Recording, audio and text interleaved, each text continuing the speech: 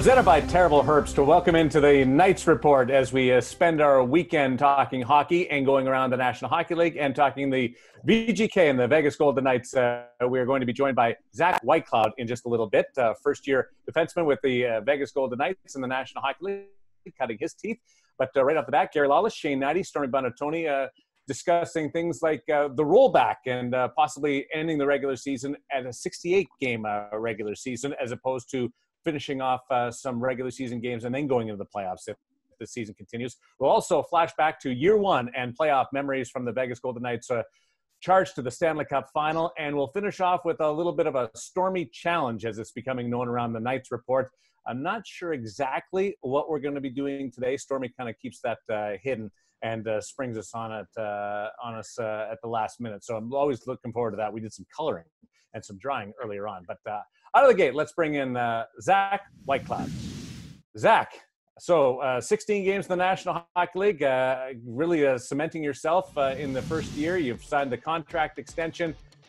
You've playing for a first-place hockey club, and now you're going through the COVID pause. I hope you're writing some of this down because it's been an eventful year for you. Yeah, I mean, a lot of things going on for sure. Just kind of, as everyone's doing, taking it day by day. So, I mean, that's just what I'm trying to do. When you look at it, Zach, it has been quite the year. You think of the progression. Obviously, your goal was to make the NHL.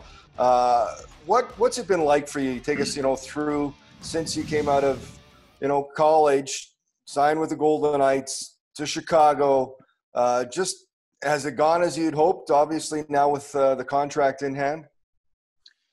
Well, looking back on it, I don't think anything ever goes as we hope. Nothing's ever a straight line, right? It's kind of up and down and a little bit of a roller coaster here and there. And but coming out of college, signing with Vegas, and then going through the development process and knowing that it wasn't going to be quick to the NHL, and I knew that. And going in, and I was completely fine with that. I knew I had to go through a development curve, and whether that was 1, 2, 3, 4 years, whatever it was, I knew if I kept doing the things that made me good day in and day out, that I was going to get my chance at some point. So. Well, I know you're like a really big trust the process kind of a guy too.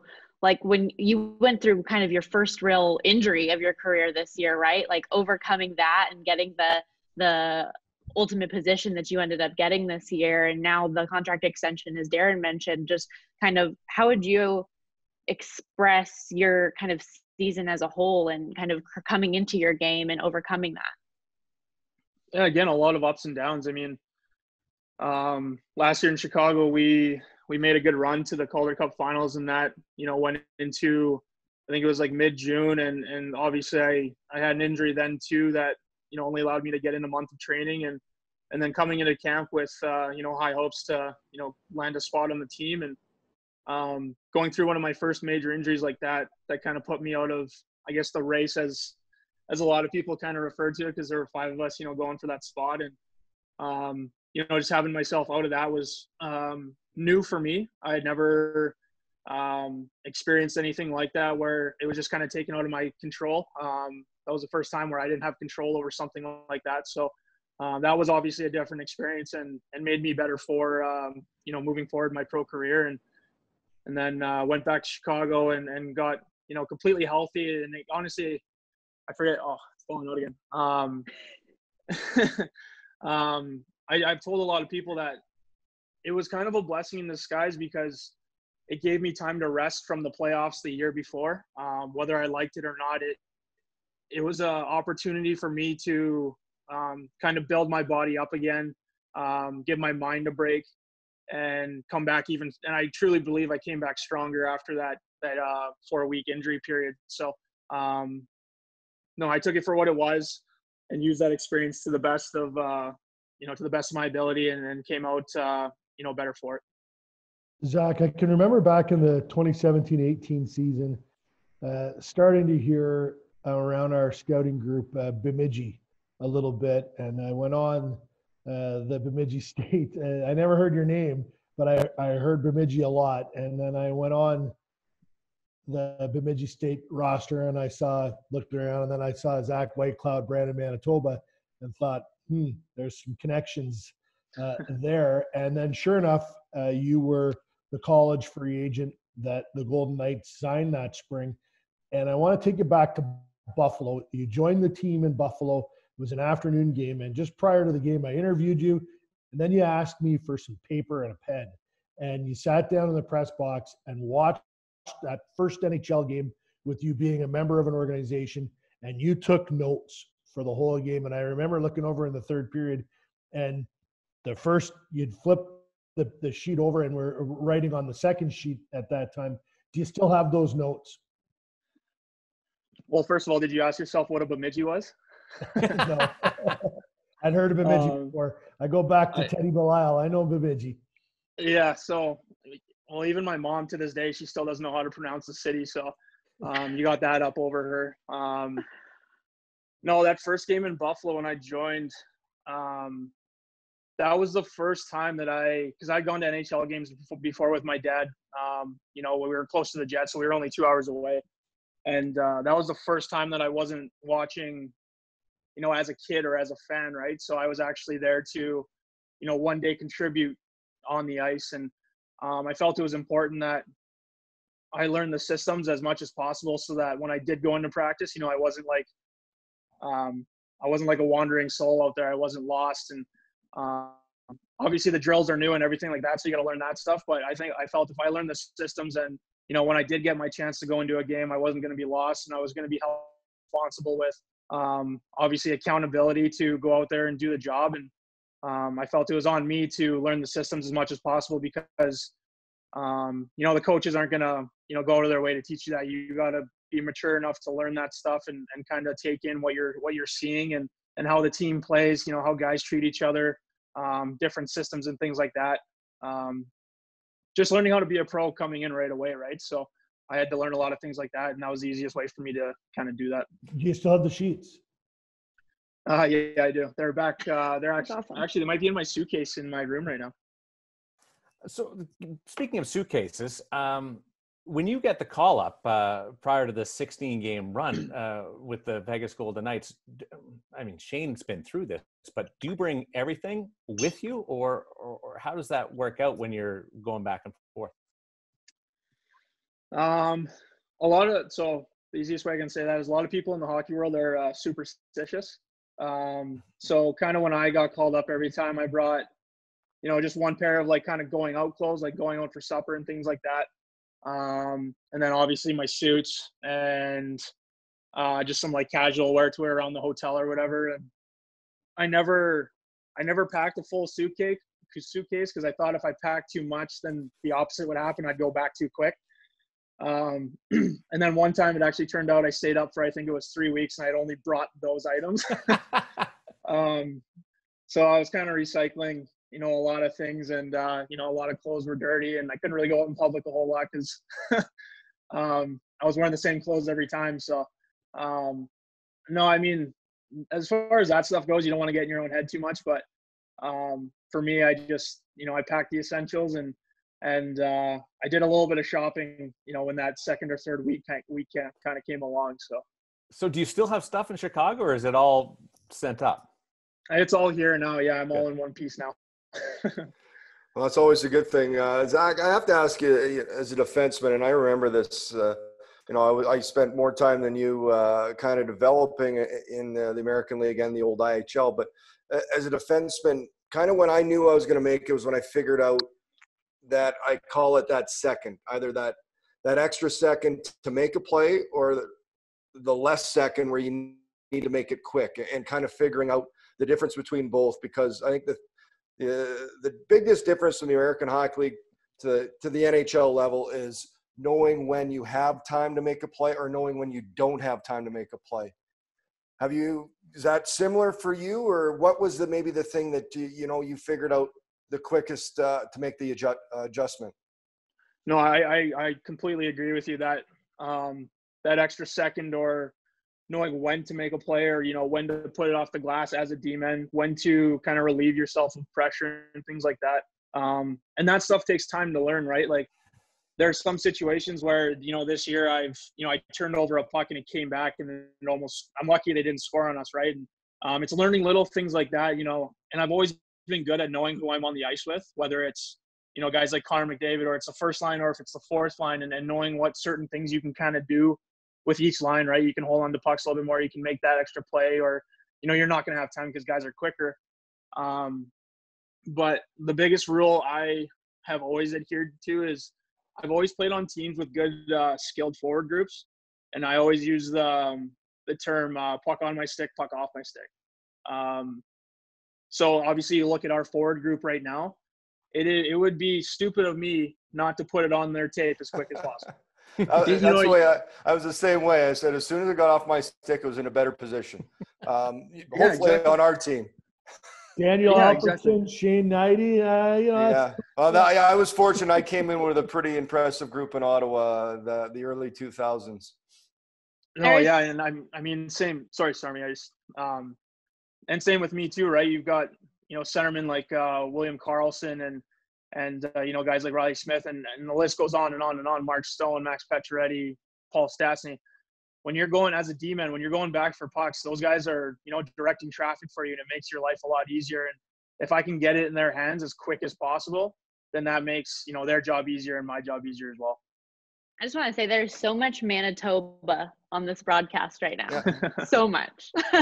Well, Shane and I were both born in Brandon. Zach, you were born in Brandon. Brandon, well, yeah. Yeah, and Gary, you're in Manitoba. It's been like 20 years I was there, Gary. born in Brandon, but I was only there 6 months. I'm a Nipawin boy. Nipawin. And Gary's. Should we talk about Brandon when a it's little bit? Convenient. Go ahead, Zach. Should we talk about Brandon for the rest of the podcast? Yeah, Clear Lake. Let's go up there. Tell me all about it. I can spend a whole month up there, no problem.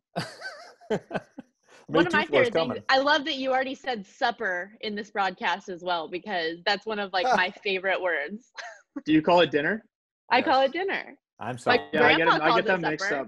I get that mixed up down here all the time. I refer to supper, and a lot of people think I'm saying like lunch or dinner or vice versa. Yeah, no, it's good. But one of my favorite things about you, Zach, just in general, is that whenever I have kind of an off-the-wall question, like you're a good person to go to in the dress room for me, because even with the off-the-wall questions, you don't give me an expected answer at all. And one day we were talking about TV shows, and you were shocked that I hadn't watched The Bachelor because you watched The Bachelor and you watched Grey's Anatomy and some other shows. I know you're a big Netflix, Amazon Prime guy. What are you watching right now during quarantine? Because I feel like you have the lowdown on all the good stuff to watch. Yeah, I actually made the switch. I got an HBO subscription and I moved on to. Wow. Yeah, I made the fancy. switch. Is it yours or is it your mom's? No, it's mine this time. I'm a big boy now. My mom uses my HBO now, so it kind of no, so I watched Ballers, and actually, so that has 8 seasons. I got through that in 2 days. Oh my gosh. And yeah, it was bad. And actually, so Revo and I were on the same series or the same season, and I finished like twice the time that he got it. So that's how quick I went through that stuff. And then I started Game of Thrones, and I'm on that right now. So I'm kind of making my way through that. Game of Thrones is one of my favorite shows, so you'll have a lot of fun with that. Just, you mentioned Revo, just curious, who are some of the other guys maybe that you've been keeping in the most contact with? Just keeping up with all the guys, obviously in the group chat and things like that. And, you know, FaceTime group chats, you know, about different things, and just kind of, you know, seeing everyone's face, kind of like reconnect a little bit. And, but mainly I try to, I think it was a tweet the other day. It was about like trying to FaceTime or communicate with as many humans as possible, like face-to-face interactions, because it helps the mind and like kind of helps the soul a little bit.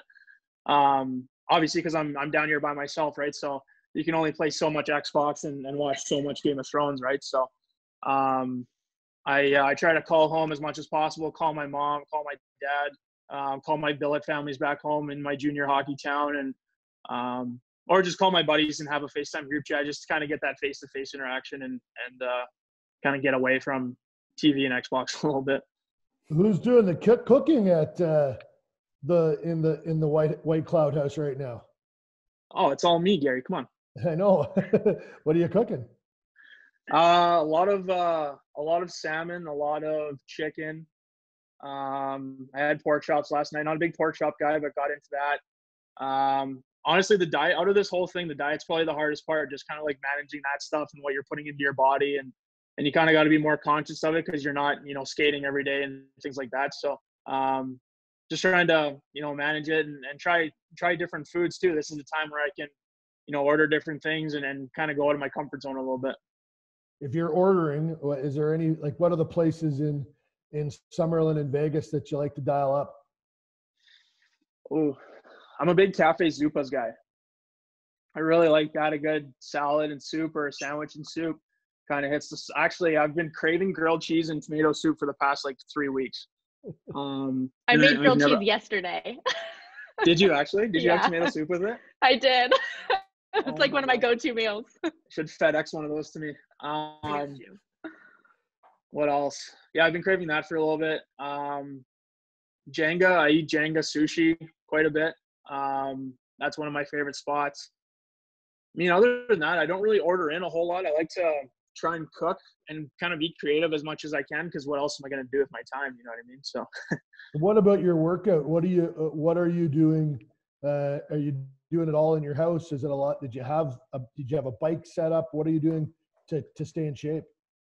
Yeah, I've got a few things here to kind of, try and stay. I'm staying active every day. And one of the things that I found out is working out's a way to kind of get away and kill time. You know what I mean? Whereas in the summer, you might have a day where you don't want to go work out because you want to go golfing or something like that. So now it's vice versa.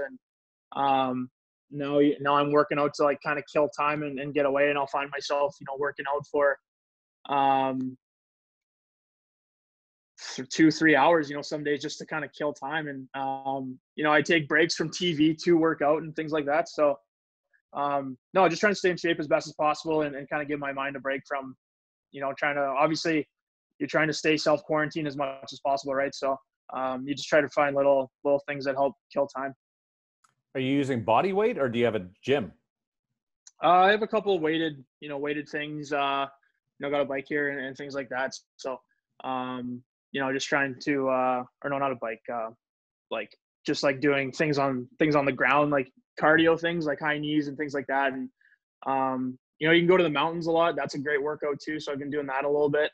I know obviously it's tough, right? As athletes, it's tough to, kind of simulate what you would do in the gym, but just got to handle it the best you can.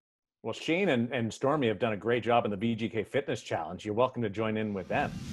Yeah, get in on it, man. I've done those a couple of times just to take breaks from, again, like Xbox and TV. So next time you'll have to send in your video.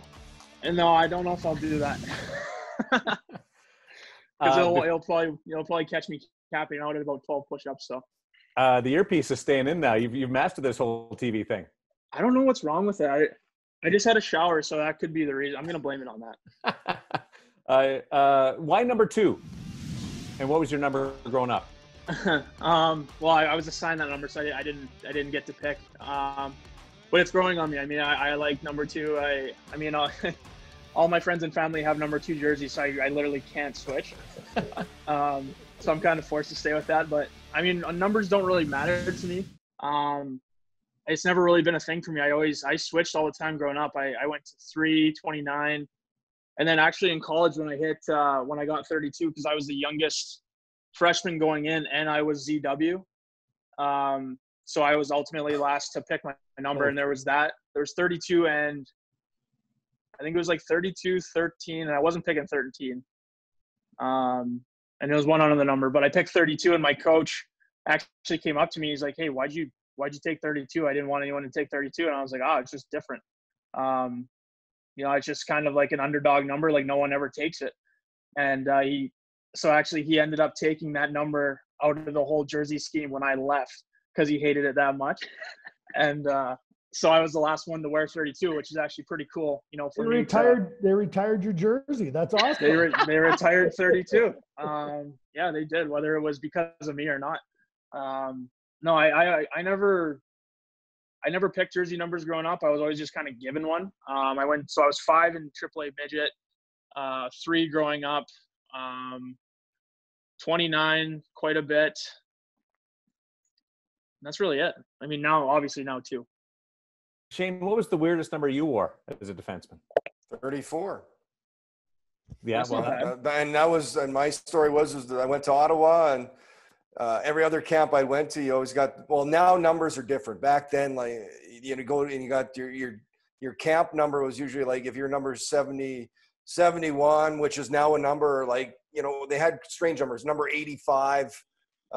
34 was the lowest I'd ever gotten going to a camp. And when I made the team, I'm like, well, I'm going to stick with it. When they asked me to change, I was like, well, this is a good sign. And it's, and I knew I wasn't back then. It was strange for someone either in a goalie to wear it, but I see Austin Matthews followed my lead. yeah. There you go. One guy's got his number retired. The other one's got a first overall pick following in his footsteps. We're in great company. This is great. Zach, continued great health, and we'll chat with you again soon. All right. Thanks for having me on, everyone. I appreciate it. Nice report presented by Terrible Herbst. Shane Natty having some fun laughing at me. Gary Lawless, stoic as always, and Stormy Bonatoni. Thank you. As we delve into the National Hockey League a little bit, and two real scenarios coming out of the conversation this week is whether or not upon the ending of the pause, we go to a 68-game schedule. That means a rollback, and you go back to when all teams played 68 games and take the standings and move forward straight into the playoffs from that idea, or you play a couple of regular season games, 2, 3, 4, 5, take your pick. You're probably not going to get to 82, and then go into the playoffs. What preference do you have, Shane, if the National Hockey League chooses one of those two going into the end of the pause? Well, part of it does depend, when everything can be clear. But to me, I think you go straight to playoffs. I think everybody's on the same level, playing field. Unfortunate for some teams that were in the hunt or in the fight to get in, but we're in unique times, and it's not going to be perfect scenario. But I think Sidney Crosby, who right now I think is one of the lead voices of the NHL, that was his preference to jump right into playoffs. The only thing is they'd have to find a way to simulate some game action for each team, but my preference would be to see them roll back, go to the 68 point percentage, however you want to do it, and jump right into a playoff scenario. Gary, I just thought it was interesting that the 68 rollback, or where the games were played through, points percentage would still be the same teams getting in. That's all I thought was just interesting about the rollback. great point. Yeah, I guess, any way you look at it, I think that Shane makes the most salient point, and it's going to depend on the virus and how much time is available if and when we get to this situation.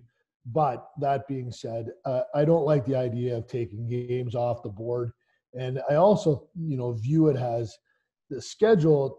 Certain teams have, really paid the price with road schedules or time zone issues earlier on. And then, now maybe some of those teams are in a place where they've got 4 or 5 home games in a row and an opportunity that, to get back into things. So I also think you want to play some games before you flip the switch on the Stanley Cup tournament. So I'd love them to get to 72, 74, somewhere like that, play a few more games. Right now, there are drawbacks to that too, because for some teams, those first couple of games, for Vegas, for instance, those first few games to get to, say, 74, they're tune-up games. For a Winnipeg or a Nashville, those games are play-in games immediately. And, that's kind of a disadvantage for those teams. So any way you slice it, there's going to be pros and cons. But I love the idea of a little bit of action before the playoffs start, and also giving everybody an equal opportunity to get to a number like 73 or 74 or 72. I don't like the idea of games that were played being erased.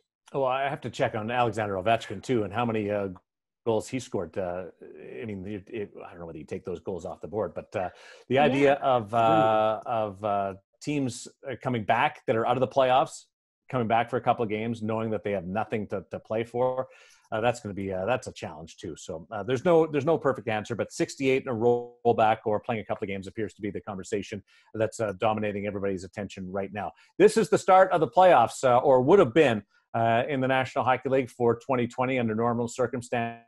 So it got us talking about our favorite memories from year number 1, and we come at this from very different perspectives. So we'll go to closest to at the time, and that run to the Stanley Cup final that Shane Addy and Gary Lawless witnessed firsthand with the Vegas Golden Knights. And then Stormy and I will fill in from our vantage points. But Gary, what stands out to you as you look back a couple of years from that marvelous moment? Well, that night in Winnipeg, Game 5, it was really weird for Shane and I.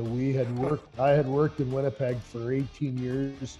Shane is a native Manitoban, born and raised there, and we both worked on the Winnipeg Jets broadcast for a number of years. And to go into that city and feel the whiteout and go through everything that we'd been through that season, and then have it culminate with a win and winning the Western Conference championship. I think I got this thing sitting on my desk. Actually, this is kind of cool. That's what they handed out that day to the Vegas Golden Knights, and that was. I remember I took the elevator down with Mark Chipman, who owned the Winnipeg Jets, and I just stared at my shoes. I didn't look at them. And then as we got off the elevator, we both stopped and shook hands. And then I went around the corner, and first guy I saw was Kelly McCrimmon, not exactly a big hugger. And we had a big hug. And then Shane will remember this as well. This is one of the classiest things I've ever seen. When we got to our bus to go to the plane, Kevin Cheveldayoff, the general manager of the Winnipeg Jets, was waiting there, shook Shane's hand, shook my hand, and then said, I need to see George and I need to see Kelly, and wanted to congratulate George McPhee and Kelly McCrimmon. So look, you just asked me that question. I just rattled all that off. That's a vivid memory. That night at the Chandelier Bar was pretty good at the Cosmopolitan too, Shane, if you remember that. I do. Oh yeah. I was there a while. I was with Gary. It is, there's so many moments from year one and that playoff run, but it's the Western Conference, and obviously the ties for me. I'm a competitive guy. It was tough going. It was like I dreaded that matchup would happen. Having just worked in Winnipeg since the team came back from Winnipeg, started my broadcast year covering that team. All my buddies, a lot of the fans, walking from the arena to the hotel. Some people, I got chirped, absolutely, by people. Most people were good to me. And then I knew it was when I usually am not a fan, and everybody knows this about me. I've never, in any sport, had a team, never been a diehard fanatic, or, as a player, I lived by winning and losing, and I took losses hard. This was the first time I think I was that emotionally attached to a team winning. It felt like I was a player, because I would have dreaded, it would have been a long summer for me going back to Manitoba and having not been on the winning side. So I was them winning that, Ryan Reeves scoring. It was pretty, for him to score, who was probably going similar things as Gary and I, being from Winnipeg, the Western Conference winning goal. It was a great summer. I remember going after games, win or loss. I'd be with my buddies. They'd have their Jets jerseys on. They'd take it off when we were in Winnipeg. But it was a good summer of me chirping them. It was a fantastic summer. Did you chirp the fans that were giving it to you on the way to the rink? No. They, you know what?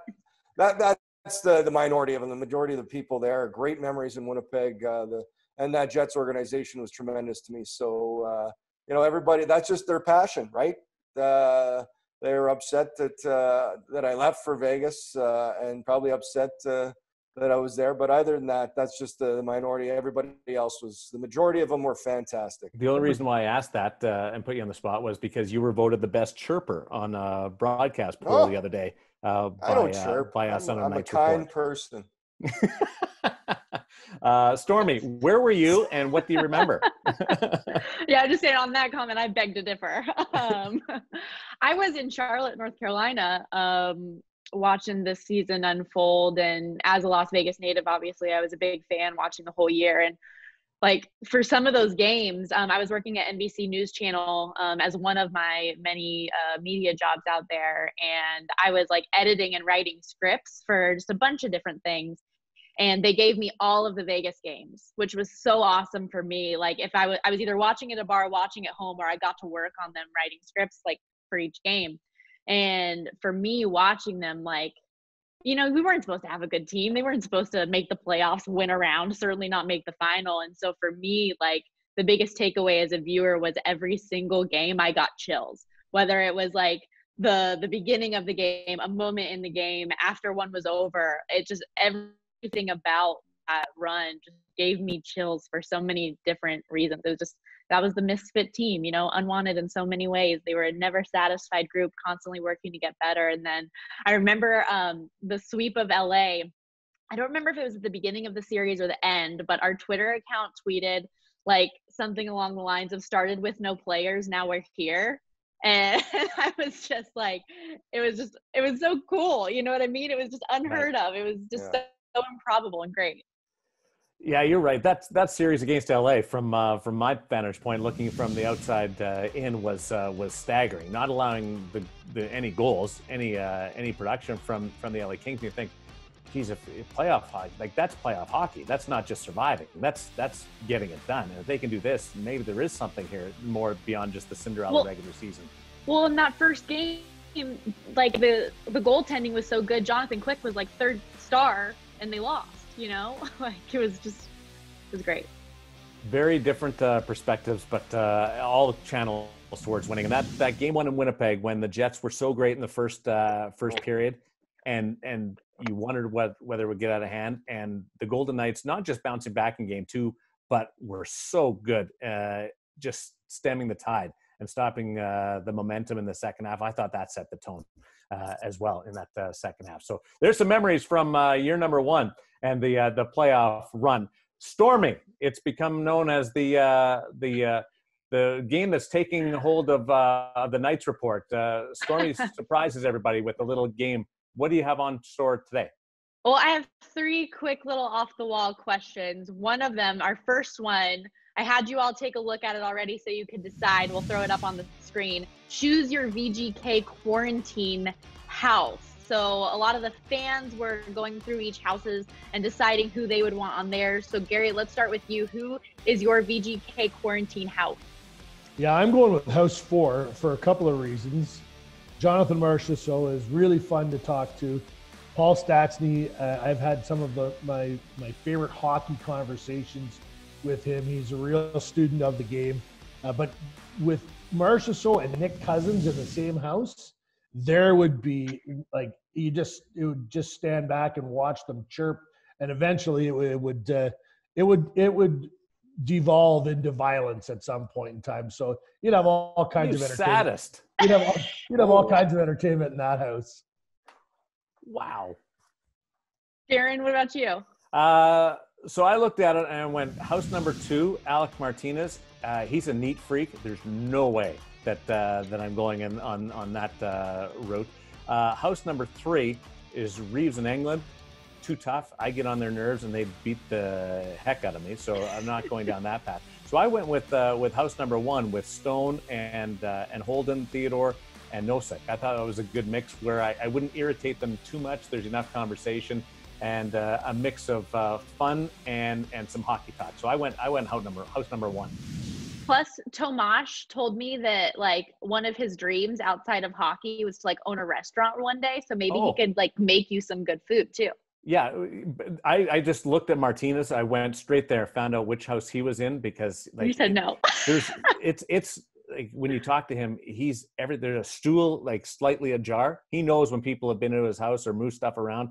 Like it's really dialed in. So there's no way I'm doing that. Plus, that house is dangerous. Flurry pranks. You don't need it. What about you, Shane? It's an easy one for me. House number 3. Derek England. Well, he's closest to in age probably out of everybody.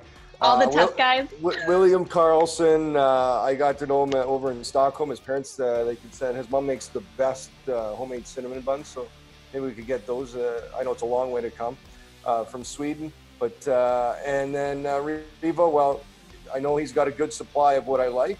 And then Nick was the young guy. He's French. He's got to know how to cook. He's maybe got some good French cuisine. So that's certainly that's the hands down house for me. I love this. We all picked different houses because I picked house 5. Like, I think that would be the most entertaining one overall because, like, Schmitty's hilarious. He's always got something going on. Alex is a funny talker. Zach, we obviously had him on the show, and he could play board games with me, teach me cribbage, all these different things. And then Chandler, I could finally learn how to have hat game. Like, I don't own many hats. Maybe he could show me how to get good hats. I don't know. I picked house 5. So everybody had different ones. I think it's very important too, Stormy, that Gary and Shane are in different houses. Yes. I think we all need to be in different houses. And I picked each other as the guys we'd want to room with. Yeah. Frequently. Yeah. No, somebody actually commented on the original tweet of this saying, like, okay, your non-player house, and like picked some of us, like who would be their like broadcaster house and stuff. I thought that was funny. My second question, Gary, I think you already answered it in the show, was the most interesting thing you can grab right now that's within your reach, the most interesting thing you have on your desk that you could show us. Oh no, you would think that it would be that, but it would actually be this rock, because my dogs paid $1,200 for this last year to get a tooth fixed. They chew rocks. These they go outside, they come back in, they come in, they curl up at my feet, and they chew rocks.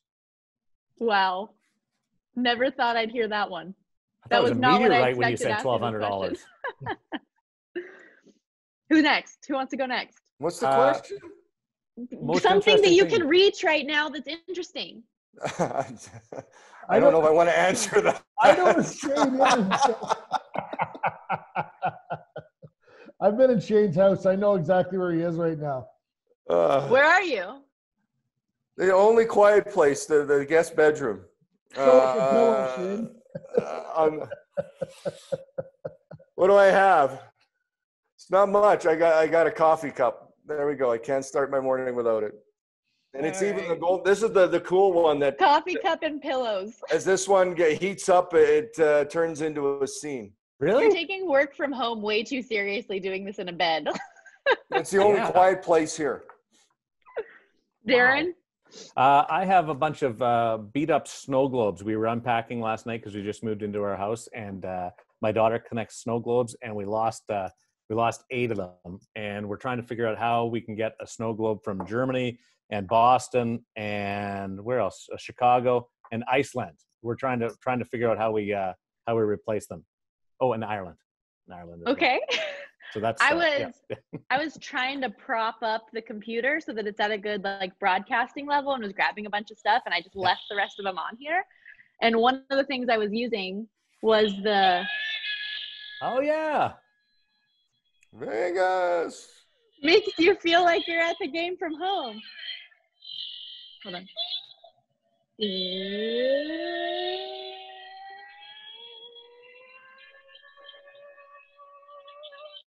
I missed that. Yes, I missed that too. That should be an alarm, like that we wake up to. I know it's nighttime, but it should be Bruce Jr. Yeah, get you going in the day. Flip that up.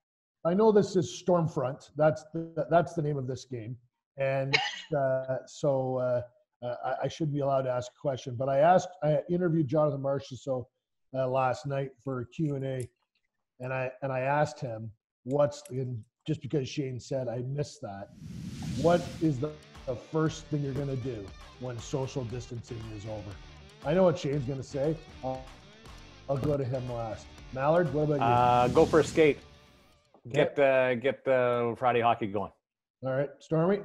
Hug my grandpa. I know that sounds silly, but like that's something like I'm in Vegas, and I haven't really got to see much of my family during this time because we're all staying away from each other, and so I really miss my grandpa. Very sweet. Shane? There's a long list. I want to know if you're the same. Travel. Travel. Please. You know what? I might get kicked out before I'm allowed to leave. Yeah. When we go on the road, we fly into town, and take the bus to the hotel. And there's a text that comes out about 5 minutes later, and it's either got a location or meet in the lobby in 5 minutes or 10 minutes. And in Nashville, when we get there in the middle of the night, you got to be in the lobby in 2 minutes, or you miss some of the traveling party. They're already gone. But that text that says meet us in the lobby in 5 minutes, and the walk over to a restaurant or a watering hole. I'm looking forward to that big time. Yeah. I'd also, you know what, I look forward to just being back in the office with all our Golden Knights organization people, because there's always someone to talk to, and I enjoy just spending time at the office. So I look forward to that again with everyone back. I like that question. I even look forward to being mocked by Shane.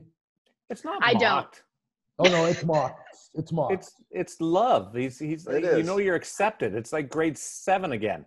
Yeah. I don't look forward to all of the napkins and swizzle sticks and random things that will be put in my jackets and purses from Shane Knighty. Oh, the prank. Yeah, it's tough to do virtually. A haircut's on there too. Really? Looking like Kramer. Yeah, pretty much. Thanks I'm to going to Shane leave the Knighty, show like this. There we go. Gary Lawless, Stormy Bonatoni, and of course, Zach Whitecloud. This has been Knights Report, presented by Terrible Perps.